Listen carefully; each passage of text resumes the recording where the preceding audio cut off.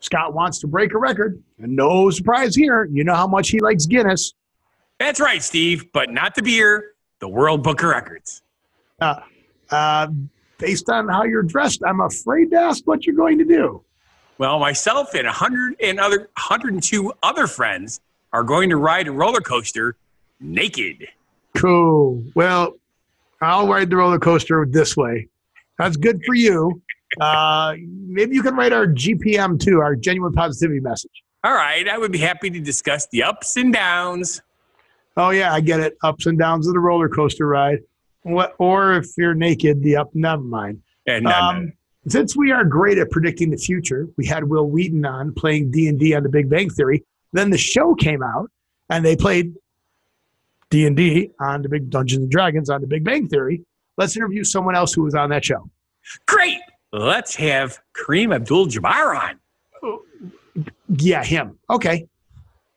All characters, events, and interviews in this show, even those based on real people, are entirely fictional. All celebrity voices and answers are impersonated by untrained individuals. This is just for fun and is how we would like the conversation to go.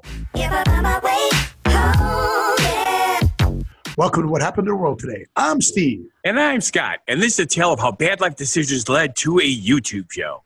And we're going to talk about what we've noticed is going on in the world today. And what I've noticed is I am wearing my very cool, oh, wow. Did you see that blur? It did. Blurred out big time. Hey, this shirt looks awful familiar. It was awful. Why can't I? I can't. No, won't do it. Here, let's do this. There. That's the right side. This side you want to show. All right, do I get it? Oh, what happened to the world today? Watch on YouTube. Wow, I can't. Why can't I get? That was your Christmas present from last year. Oh, there we go. I finally got it to where. Oh, jeez. Okay, that was terrible.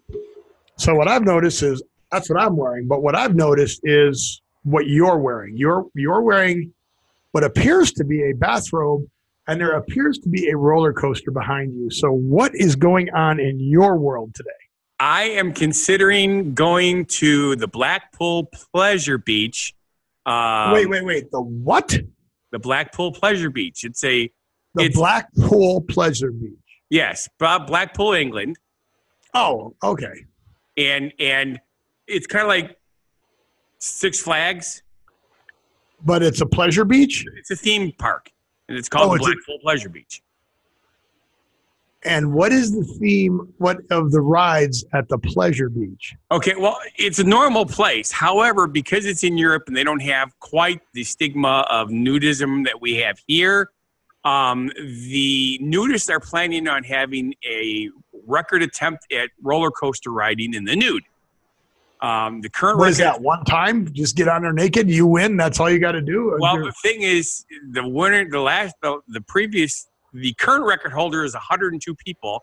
They need to do 103 in order to break the attempt. Well, how many people can you fit on a roller coaster at a time? They got to just keep going. They just keep adding cars to the train. Wait, they do it all at once? They do 103 people at once? That's got to be a record. No, that can't be right. Well, let's see. Let me double check a few things here. See, they didn't get quite that much into it, but they tell participants to bring a bathrobe, which is what I'm prepared for, flip-flops or tennis shoes, and a towel to sit on, and a bag to store their clothes. So apparently you can't walk the whole park the whole time in the nude, although after the attempt, there's going to be a skinny dipping event at the Sandcastle Water Park, which will allow you to ride the rides, the water slides, and the buff for up to 3 hours. So why didn't we see this amusement park in any of the 50 Shades movies? See, now that's a really good question. The pleasure park. Because nudism is not the same as naughty sex. Families are nudists. Entire families do things in the nude. Okay. Whereas 50 Shades was strictly about sex. Okay. So Blackpool Pleasure Beach, that's a tongue twister. It is. A Blackpool Pleasure Beach is an amusement park situated along the Fidel coast in Blackpool, Lancaster, Northwest England. The park was founded in 1896, has been owned and operated by the Thompson family ever since its inception. You want another interesting tidbit? You like tongue twisters. The name of the nudism group is the British Naturism. Okay. Did you also know that they have the largest number of roller coasters in any park in the UK? So this is the Cedar Point of the UK. Yes. And here's the names of some of the wooden roller coasters.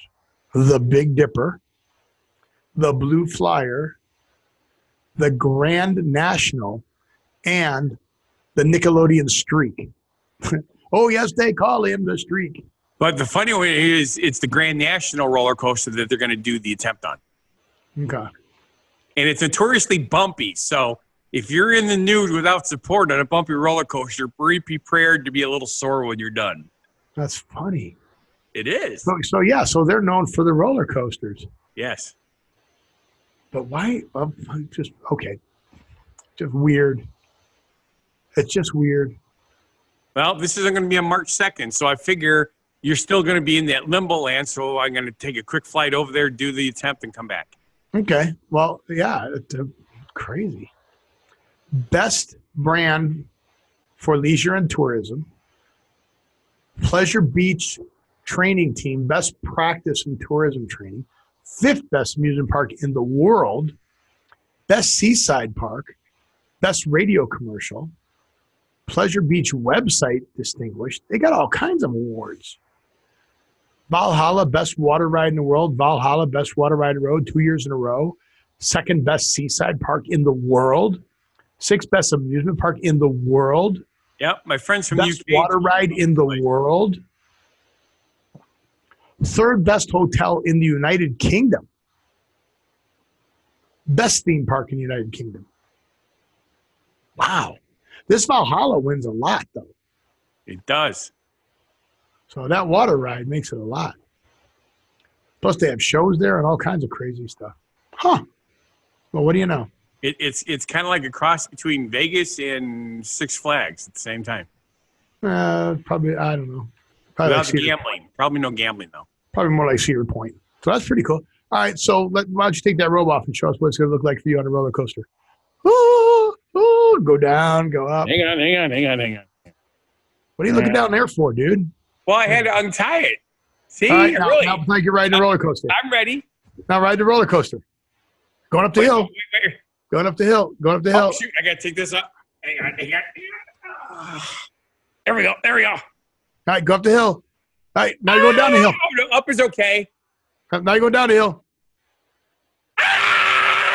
Okay, now you're going to the right. Now you're going around, turn to the right. Come on, you're going around, turn to the right. Really? Now to the left. Now you're doing a corkscrew. Now you're upside down. No. Okay, now you're done. Oh, no. I think I lost my center of my chair. I guess I'm okay. You are no fun at all. You're fine. You're in a good spot. All right. I guess now that I got the robe off, I'm going to have to sit here in the nude for the rest of the show. Sorry, people. Well, you're not nude. You just took your robe off. So that's funny. All right. It only takes 103 people to break the record. That's not a lot. No, it's not. Okay. Well, guess what time it is.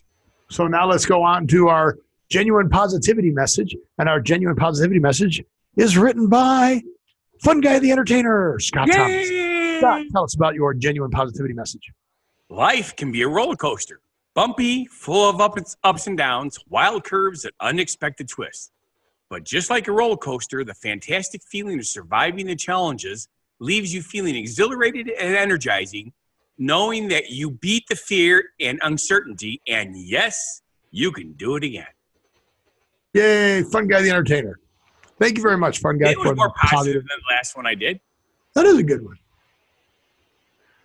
So, yeah, you should put the suspenders on so you look like Wreck-It Ralph. Oh, well, no, doesn't he also have a flannel shirt? Yeah, whatever. I don't know. Should I put the robe back on? Yeah, please. All right. Yeah, it's kind of distracting. It's just because the white balance is all thrown off. Yes. This is winter around here. I don't have a tan anymore. Yeah, anymore. Well, you see me at the end of the summer. I got a hell of a tan because I do a lot of stuff outside. I don't tan. I burn and then I... Yeah, you get this really interesting shade of magenta. I just burn. That was when you're Polish and Slovenian. Jak się masz? So now it's time for our interview. And I thought our interview was fitting because we just had Will Wheaton on. Yes. And then we tune into Big Bang Theory. And guess who's guest starring on The Big Bang Theory? Well, here's the part that I got the biggest kick out of. Will Wheaton. We did a whole show with Will Wheaton talking about how they should have they play Dungeons and Dragons on The Big Bang Theory constantly, but you never see Will playing. And right. That he should do that. Look what he did for us. He did it. And I know. It's almost like we didn't know it. It's not like we planned it, right? It's not like we were looking ahead going, oh, what episode's coming up? Where's Will Wheaton one where he plays Dungeons and Dragons? We didn't know that. We had no clue. No, it just happened. So why didn't we pick lottery numbers on that show? That's what I'm saying. No kidding.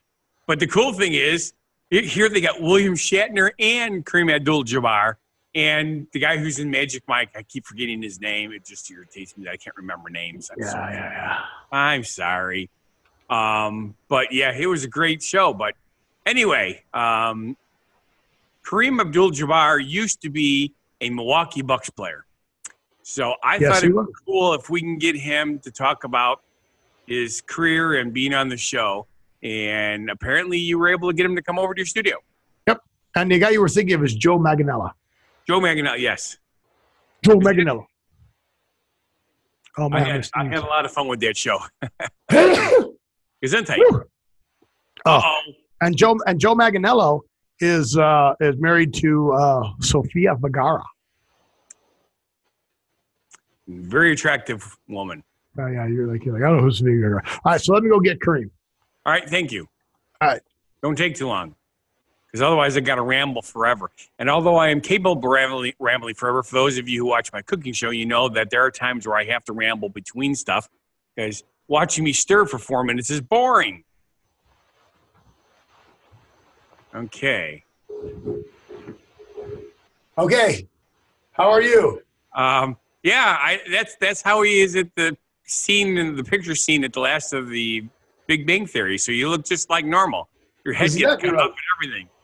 Hey, Scott, it's Kareem Abdul Jabbar. How are you? Very well, thank you. How is yourself? Good. Let me duck down here so you can. That is much better. Yeah. There we go. This is actually a pretty good one. 7'1". I'm impressed. This is actually a pretty good one. You're 7'1" now. You were 7'2" when you were playing, but apparently all that around you shrunk an inch. All that age. This looks pretty good, though. It does. It does. That's pretty funny. Okay, it's the Clutch Cargo style mask. Yes. There you go, Jeannie. We thought it'd work out better this way because he's got the little beardy thing here. And what do they call that? Soul patch. Sure. Yeah, it's a soul patch. So can you believe that I played 20 years in the NBA? 20 years. 20 years, Scott. Now, 20 years. Under normal circumstances, I would never believe it, but I know it's a fact, so I have to believe it. 20 years. And I brought Milwaukee, right by you, their first championship. Exactly. And personally, I brought it. And the most impressive thing is you were only like 24 years old at the time. Yep, and I did that with my famous skyhook shot. I trademarked it. Skyhook. It's pretty cool. And they even named some kind of a investigation after that for you. What? The skyhook investigation. Oh, that was on a TV show. Never mind. Oh, man. You are crazy, dude. You are crazy. I am. But yeah, so I know you guys were talking. That's how Steve got me on the show. You guys were talking to Will Wheaton.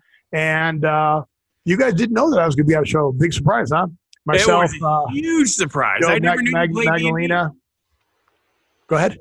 I never knew you played D&D. That was just so cool. Yeah. Yeah. I played D&D. I got my own 27-sided dice. I do like how you handle orcs, I believe it was, what you were going to do that orc. What was I going to do that orc? You're going to use your skyhook and smite him. Okay. So, but you enjoyed the show? Yes, tremendously. I also saw you last season in Fresh Off the Boat. Oh, apparently, you like that? Yeah. Owned a used car dealership, and you sold a motorhome. Yes, I'm getting a little bit into acting, kind of enjoying it, kind of have fun. People kind of remember who I am, so kind of enjoying going out and doing those kinds of things. You want to see me in more stuff? I certainly do. Do you got something coming up? No. Well, you're on our show, so that's new. I want to know if you wanted to see me in more stuff. Of course I do. Personally, one of the things I get a kick out of is I obviously have never met you in person, so this is the first time actually conversing here. Talking to me, yes. But everything I've read about you, because a lot of people aren't who they seem. When they're in a show, if they have the face for the public, but in real life, sometimes they're not such nice people. But everything I've heard from all the different people is you are just a really good person to be friends with, period. Oh, thank you. I try to be nice to all my friends and everything. You can go to my website, KareemAbdulJabbar.com, and you can actually buy stuff. I'm having a auction sale right now where you can get autographed uniforms and stuff like that. So, although you got to hurry up though, because I think the sale ends March 2nd. This is Saturday, so this is March 2nd. So the auction ends today. So get out there and get on that. Now, did you know that I got the Presidential Medal of Freedom from Obama? Yes, that was also really cool. Yep. But do you know what really, I was not a huge basketball fan back when you were actually playing. And actually, back then I had just moved up to Wisconsin. But one of the things that I got a really big kick out of is watching you as a co-pilot in the movie Airplane. Oh, yeah. What's the clearance? Yes. What's the clearance? The thing that I got the biggest kick out of this and the whole thing was the fact that here you are, 7'2" in a cockpit. He's in a little cockpit. In a real airplane, that would not have worked. Sure it would have. No! It looked like it looked in that. What was that? It looked like it would have looked in that. Really jammed up like that. Yeah. But do you remember your first film that you were in? My first film? Yes, 1972 with Bruce Lee. Well, The Game of Death. I don't remember that one. I remember being on TV because I was in Mannix and then Emergency. Yeah. And then the Manfred Landis TV, and then Laugh-In. But I don't remember being in a Bruce Lee movie. Yes, that was your debut film. And yes. I'm going to have to edit my IMDb then because that's not on my IMDb. Did you know that? See, now, I really remember that scene because by the time Bruce Lee gets up to you, the first thing he does, because he's not very tall. So the first thing he does, he looks at you and goes, oh, my. It was so awesome. That's crazy. So there's the clip in a trailer from I Am Bruce Lee, but related videos, but it does not have me listed that on my IMDb. Really? Yeah. See, I know things about you. See, I always get razzed by Steve because whenever we interview people, I don't know diddly squat. But I actually knew things about you. Yeah, because it's got Airplane in 1980 as my first one, but it does not have it has the related videos, see all the videos, but does not have me listed in the Bruce Lee, I Am Bruce Lee. Well, that's because the movie was The Game of Death. But it's still not listed here. That's kind of weird. Yeah. Did a lot of TV, a lot of TV back in the 70s and 80s. Yeah, that's mostly what I did. So besides playing ball, of course. Yeah, made it easier. So crazy. And of course, last year you competed on season 26 of Dancing with the Stars. Woohoo! I did. I'm a very good dancer. Unfortunately, they got me a very short girl. I don't know why they didn't give me a taller girl. Well, I think it's kind of interesting that she was able to dance with her face in your belly button. Yeah, that was fun. That was a lot of fun. Just think about it this way. You missed our last show, but we talked about the Razzies. See, if you had gone shirtless, she could have gone raspberry on your belly button. That'd be bad. Wow, it would make for some good good. What do they call those? Embarrassing videos. Yes, but for the show itself, it would have been bad. Yes. But no, that is pretty funny. So, but anywho, cool. I also remember that. You do know a lot about me. You do. Yes. Just what are you better? Yeah. I'm trying to remember. I think it was Hillary Clinton when she was Secretary of State had you do something too. Oh my goodness gracious, what was it? Oh, cultural ambassadors to for some place. Where was that? I remember it and I don't remember it. You remember it and I don't remember it. Yes. I was cultural ambassador. Yes. Just cultural ambassador. For the United States. Yeah, for the United States. Yeah. Oh, that's right. That was at the State Department. Not to a place. That was for every place. You were the cultural ambassador. Yeah, I was a cultural ambassador. Yeah. Okay. I'm not big. We don't talk about politics for two reasons. One, it's all negative, and two, I know very little about it. But I do remember it because I thought it was so cool because, again. I was back in 2016, man. That's a good memory. Earlier than that, 2012. No, that's when Hillary Clinton met me. Yes. Well, Sean talked about it. Sean Keeley talked about it on 8/2/2016. So, yeah, January of 2012, you were appointed by, I just looked it up here, Hillary Clinton to be cultural ambassador for the United States. There you go.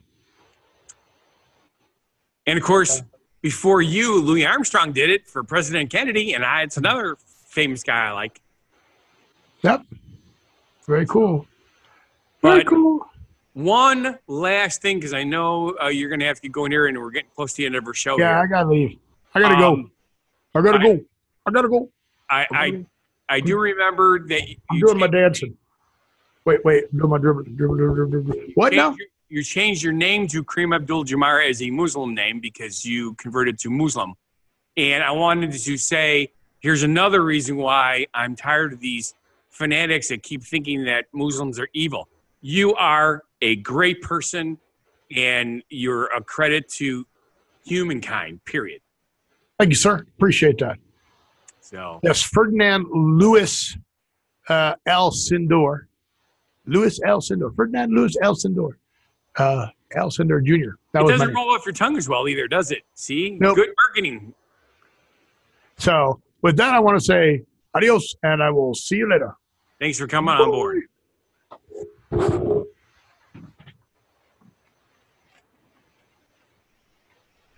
Hey, that was fun, wasn't it? It was fun. You didn't even talk about me when you left. He left. He ran. He's gone. Wow. Not only that, he's got like a 6-foot stride. Yeah, like in 2 steps, he was out of here. 3 steps, he's out of your studio and on his way to his limo already. He is gone. Gonski. Where are we at on the show here? Phrase origin story. What do we got left? Phrase origin story. Okay, our phrase origin story.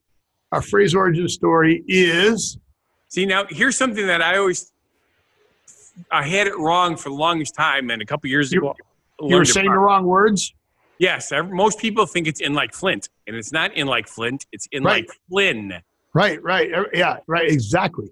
In like Flynn. Everybody thought it was. You're right. Everybody thinks it's in like Flint. And like, how could it be in like Flint? What would Flint be in? Yes. So, but it means to be quickly and or emphatically successful, usually in a sexual or romantic context. Yes. Gained access as desired. Yes. Now, the cool thing is the origin of this is the phrase is commonly said to be a reference to Errol Flynn, the Australian film actor. Yes, because Errol Flynn was hot. Yes, he was. And Flynn was famous for his romantic swashbuckler roles in films and his flamboyant private life. However, here's the interesting thing. Not just on stage, his reputation as a hard-drinking, hell-raising ladies' man was apparently well justified. And the word, before I get to that, since we talked about nudity before, he was known as one of the first male actors to be well endowed, and made him even more popular with the ladies. Because not only did he have the looks and the intelligence And he had the equipment for it. He had the equipment for it. Yes, most of your quote unquote big men also not the most personable. So he had the whole package. And the reason why package, you use that on purpose? I did. And the word like Flint, the word in had been used with regard to success, good fortune, or sexual conquest since the 1940s. Very good. So you could be in like Flynn. Yeah. In like Flynn. Woohoo! Cool. So with that, I want to say thank you for watching. And if you feel our show is not a bad life decision, please subscribe, like, watch our other shows and channels. Go to whathappened.world right down there. Whathappened.world. Get to our Facebook, get to our Instagram, connect up to us. Go out and find Funguy the Entertainer cooks for you.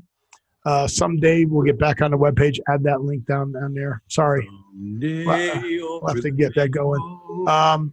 But with that, I want you to live every day, and we will see you at the next show. Be genuinely positive, live and love life, and have a good one.